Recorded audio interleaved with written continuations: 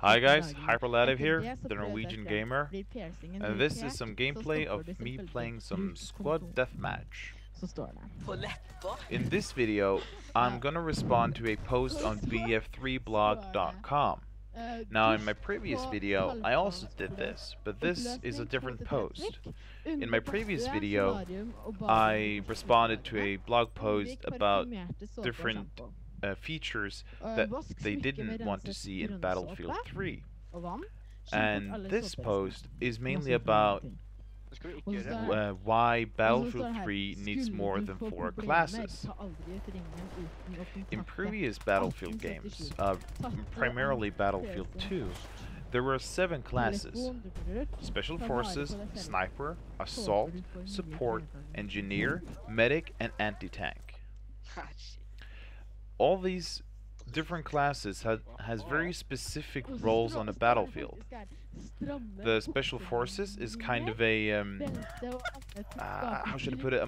More like a sneaky kind of class. The Sniper is of course a sniper class.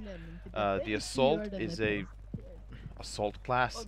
The Support class is equipped with an LMG and ammo crates, so they can lay down supportive fire and support the team with more ammo. You've got the Engineer, which has a shotgun primarily and tools to repair vehicles.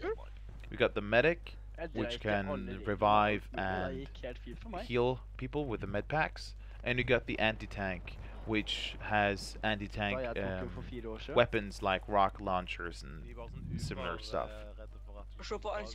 So in Battlefield Bad Company and Bad Company 2, DICE has kind of merged different classes together so that you only end up with 4 classes. And I believe that to be a superior system to the one in Battlefield 2.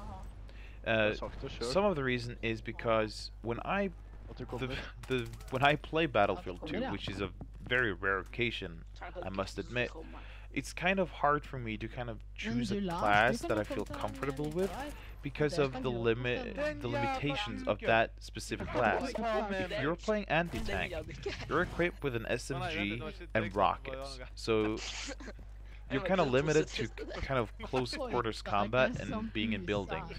You can't really take on distance, and while you can't do that with the Engineer in Bad Company 2, it's not that limited. You can still fix vehicles. You can kind of run around, support the tank a little, help him take down another tank or another vehicle, and kind of support your team a lot more with that one class. In the post, he says that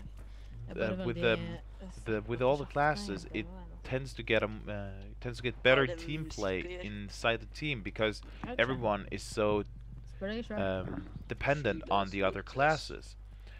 Say for example, the Assault class can only survive for so long without picking up another kit or getting some ammo from the Support class, and you're always dependent on the Medic for reviving or for more health, because there's not regenerative health in Battlefield 2, so the only way to get more health is actually having a medic in the near vicinity. You're relying on the anti-tank to take out tanks and vehicles, and the Engineer for repairing your own vehicles and tanks.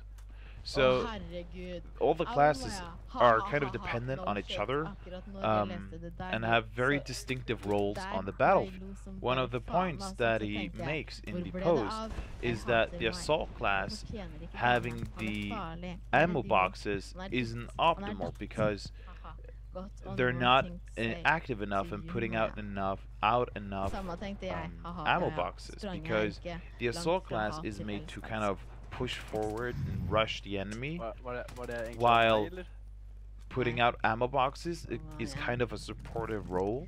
So that these two tasks of the Assault class in Bad Company 1 and 2 is kind of clashing, and he says that these should be separated into 2 different classes like they were. I, however, believe that they actually merge quite nicely, because the Assault will put out an ammo box, at a at a position. He will then push, and say the medic will kind of stay back with the ammo box and get resupplied, and others can do that too, because most preferably the ammo box is behind cover. The assault class then rushes up, takes out the people that he needs to take out, and then puts out a new ammo box at his spot, preferably again behind cover. He then replenishes his own ammo. The medic can move up and heal him, or alternatively revive him, and then the assault can put out the ammo. And then the ammo can push further up, and the rest of the team, or his squad, or what have you, can move up to the new position with where the ammo is. So I believe that it merges actually quite nicely. And what you're hearing in the background here, I was talking to some friends on Skype, and there was just they were just kidding around, and I didn't bother to quit the conference call while I was playing. So just try to ignore it. Just watch the gameplay rather.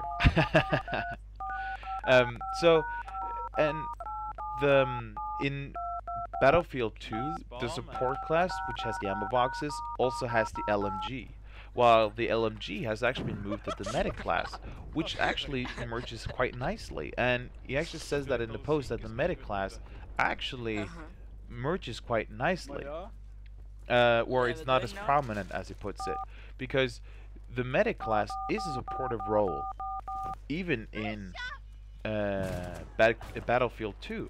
So the medic can kind of hold back, provide some cover fire with the LMG, because he can just unload a load of bullets in a certain direction and give the assault time to kind of move up and flank them, and put out med kits or med boxes where he is, so that people can run up to him, get their health back, and move on.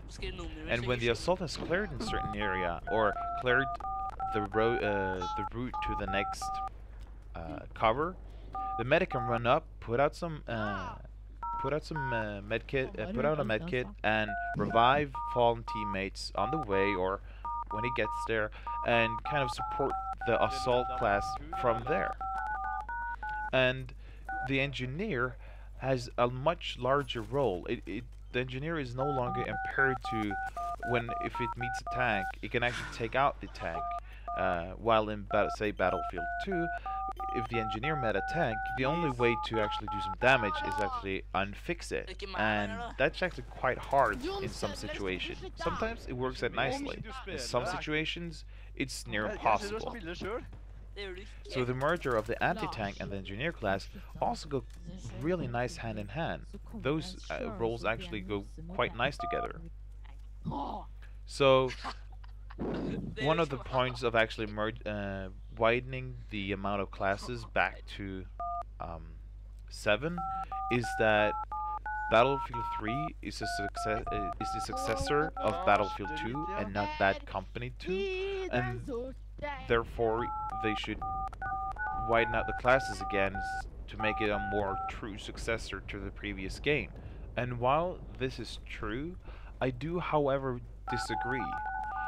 When Battlefield 2 came out, the year was 2005, and since then, what's expected and what's become kind of the default in shooter games has really changed. And moving back to that kind of structure may seem old and outdated, and may actually turn a lot of people off, and especially people that have come to the Battlefield franchise in Bad Company 2. On the flip side, though, the writer has an excellent point in that on the PC, Battlefield 3 is going to support 64 players. That's twice the amount of players that Battlefield 2 has. That means that there are a lot more players that can actually choose those different classes. So because of the limited amount of players in Bad Company 2, you also need to limit the amount of kits or classes they can choose from. But with the increased amount of players, you can also increase the amount of classes to choose from and still have a decent amount of different players in each class without um, ruining the gameplay because of the lack of one specific class. Because of the reliability on each class in Battlefield 2, having too few players of a certain class in Bad Company 2 could lead to bad gameplay or lead to uh, very uneven stacked teams, or you would end up with a stacked team where they played very well together because of the wide variety of classes they had, while the other team might come out on the bottom because of the lack of the classes that were used. So you've got some considerations there. I'm really looking forward to see what DICE does. So that was the end of the match and the end of the video. I want to hear what you guys have to say, so write something down in the comments below. I hope to see you next time. Snackers. Trykk på den linken der, Lars.